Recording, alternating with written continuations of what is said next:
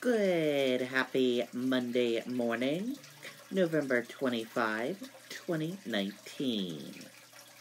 I'm Riley King, and welcome to the Riley King Newscast, right here on the Riley King Network. We have a lot of news to get to this Monday morning, so let's begin. First up, mix of rain and snow across New Hampshire Sunday. A winter storm brought a mix of rain and snow to New Hampshire on Sunday. Let's take a listen to that video from WMUR News 9, Tim Calorie.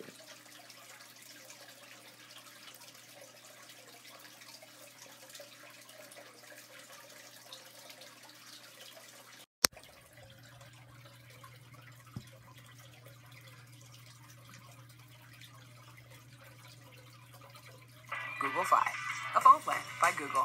If these beach bums made a phone plan, they could share all of their favorite group selfies. Oh, okay, maybe not all of them. Share with an unlimited plan on your Pixel 4 with a little help from Google Fi. Well, Cherie says we made our way up 93 North. We saw that battle line between the rain and snow. Here in Littleton, the snow won over. As you can see here behind me, we have about 2 or 3 inches here in downtown. Not a heck of a lot in compared to New Hampshire storm standards, but it's enough to create a messy night on the roads. Sunday's storm bringing a little bit of everything to New Hampshire. The southern end of the state hit with heavy rain, while the Lakes region and points north saw a good mix of rain and snow. The changeover ramping up in Plymouth, where slush covered state and local roads. And it was a similar situation in Lincoln, where New Hampshire DOT crews were out salting Main Street, preparing in case the rain freezes over to ice. Out west, it was the snow causing problems. In Walpole, this SUV slid off County Road, crashing into a utility pole, which cut power to more than 1,000 Liberty utility customers. Crews were able to turn the lights back on about an hour later. Littleton also saw the white fluff turning downtown into a winter wonderland. A not-so-welcoming sight for Eva Gagne. I'm a fall person. My favorite season just got done. But Gagne admits the snow is nice to see this time of year. It's good for the season. If it could come now and then leave right after Christmas, that'd be great. I feel like everyone loves snow until they have to shovel and drive in it. Christopher Gross is a transplant from the southern states and is still adjusting to New Hampshire winters. I'm originally from Virginia, so I'm more of a warmer weather guy. But Gross says he's enjoying the change, and so is his pup, Mr. Peanut. If it's going to be cold out, it might as well be snowing. And what does your friend Mr. Peanut think about it? Oh, he likes it. He likes to run around, do circles in it, and kind of burn out. There you go, playing in the snow, good way of exercise. Now we have seen some DOT crews come through here in downtown Littleton. They'll be out throughout the night trying to clean all this up, but just keep in mind the roads could still be slick as you head out to school and work in the morning. We're live here in Littleton. I'm Tim Calorie, WMUR News 9. Okay, and there you go on that video and that report. So up north got snow. Campaign in New Hampshire. Bennett Sanders react to Bloomberg's entry into race. Let's take a listen to that video from WMUR News 9, Siobhan Lopez.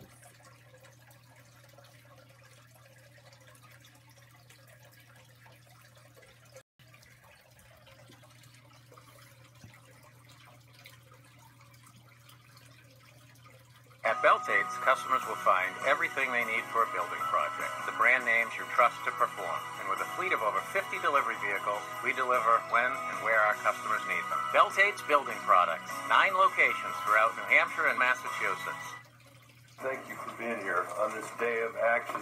Mobilizing support in the first-in-the-nation primary state has become the top priority for Michael Bennett. This campaign has been focused on how do we create more opportunity for the next generation. The Colorado senator visits voters in their homes in Manchester. He says he's heard from a lot of undecided voters and plans to win the New Hampshire Democratic primary the way the late Senator John McCain did on the Republican side in 2000. Welcome to our 115th town hall meeting here in New Hampshire. He was given up for dead. He was dead last in the polls, which I'm not, but he was. and he just put one foot in front of the other. Bennett plans to hold dozens of town halls and meet as many Granite State voters as possible. They're not going to be happy that they're candidates that are skipping New Hampshire altogether. Multi-billionaires like Mr. Bloomberg are not going to get very far in this election. Bernie Sanders, reacting to the news that Michael Bloomberg has officially entered the race, touts his own record of small campaign donations. We will win here if we have the volunteer support that we need. The Vermont senator asks for help from his base at a town hall event in Hillsborough, saying the grassroots effort will and deserves to win the election. And what I believe is the function of a rational healthcare system is to provide health care to all people as a human right, not a system designed to enrich the drug companies and the insurance companies in Wall Street. Both candidates continue their time in New Hampshire tomorrow. Bennett will be in Exeter and Concord, while Sanders will be in Salem, Manchester, and Concord. Live in studio, Siobhan Lopez, WMUR News 9. Okay, and there you go on that video and that report.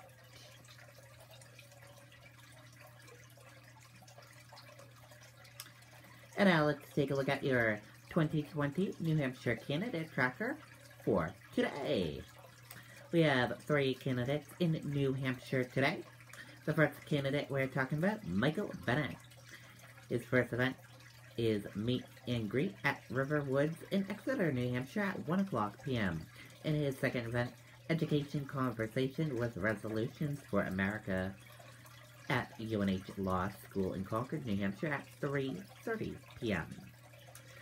Second candidate in New Hampshire, Deval Patrick. He has one event today in New Hampshire, speaking at Politics Eggs and at St. Anselm College in Manchester, New Hampshire at 8 o'clock a.m. And Bernie Sanders, he's in New Hampshire as well today. He has 3 events today in New Hampshire. His first event, Town Hall, at Derry Salem Elks Lodge 2226 in Salem, New Hampshire at 12 o'clock p.m. His second event, New Hampshire Interfaith Action Fund meeting at St. Andrew's Episcopal Church in Manchester, New Hampshire at 4 o'clock p.m. And his third event, SEA/SEIU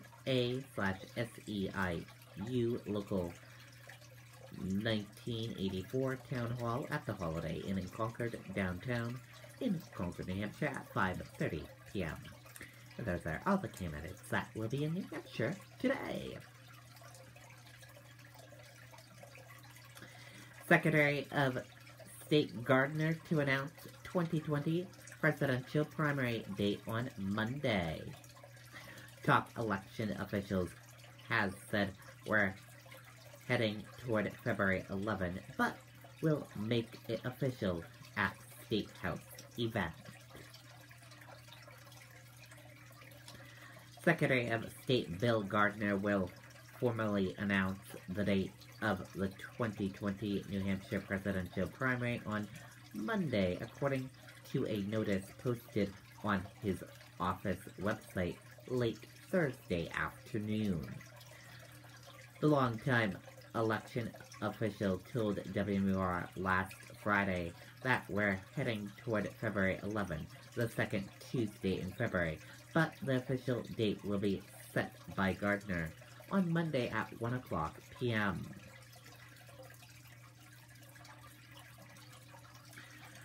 Adoption Party celebrates next chapter for dogs seized in Marlborough animal cruelty case.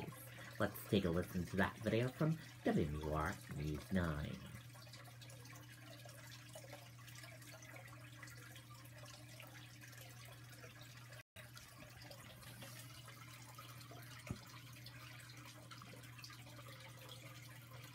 Pushed out the door when it matters most. For more than a decade, he's been right there, everywhere. And when American jobs are on the line, he leads the charge. ABC's World News Tonight with David Muir is America's most watched newscast, and we thank you.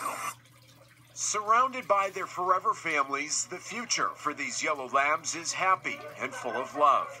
They dressed for the occasion, celebrating the end of a long and difficult journey. She's the sweetest animal we've ever had, so it's just been great experience for us. Sunday, the Monadnock Humane Society held an adoption party.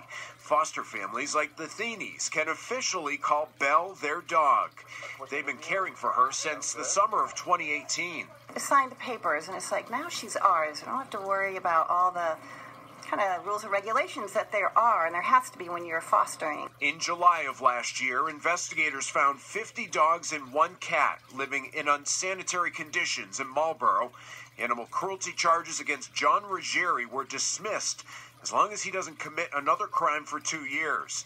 The animals were under protective custody while the case was active. I guess the hardest part was having her, getting attached to her, and we didn't know if we were going to be able to keep her or not. About 30 dogs were adopted Sunday. The rest will follow in the coming weeks as they continue to battle medical issues. This is the biggest case that the Humane Society has ever taken on. The shelter says these tails are now wagging thanks to volunteers and support from the community. Everybody's just so excited that we are here, that we are so pleased with the outcome, that all of these dogs get to stay in their foster homes, and it's been a huge amount of work. Okay, and there you go on that video and that report.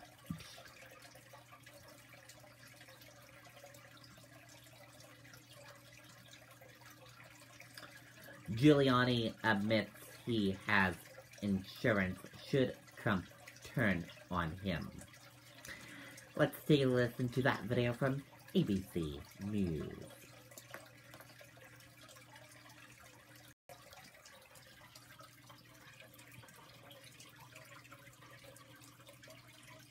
New headlines about impeachment and President Trump's personal attorney, Rudy Giuliani, being repeatedly asked what happens if his top client throws him, quote, under the bus.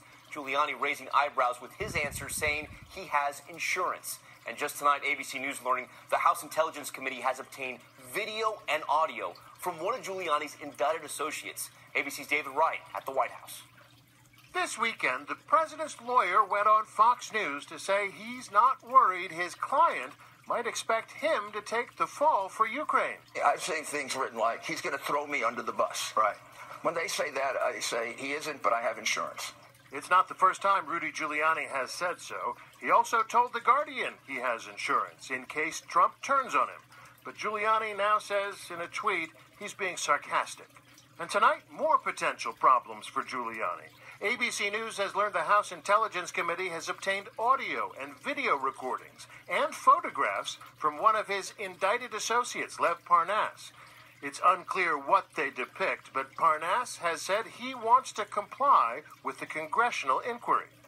Impeachment is now on a fast track, even though the Democrats admit they haven't been able to conduct a thorough inquiry because the White House continues to stonewall. We're not willing to simply allow them to wait us out, to stall this proceeding, when the facts are already overwhelming. The White House says they're preparing for a trial in the Senate chamber where Republicans, as the majority, can set the rules. Frankly, I want a trial. Democrats would have loved to hear from former National Security Advisor John Bolton, but say they're unwilling to fight it out in court. If we subpoena him, they will sue us in court. Mm-hmm. Now, he will have to explain one day, if he maintains that position, why he wanted to wait to put it in a book instead of tell the American people what he knew when it really mattered to the country. Bolton's former deputy, Fiona Hill, told the committee he expressed strong reservations about what the president's lawyer was trying to stir up in Ukraine. And he then, in the course of that discussion, said that Rudy Giuliani was a hand grenade that was going to blow everyone up. For John to say I'm a hand grenade, well, then he's an atomic bomb. All right, David Wright joins us now from the White House, and House Democrats have demanded the White House turn over documents related to Ukraine, and we're learning tonight that a White House review of emails shows an extensive effort to justify holding up that military aid for Ukraine.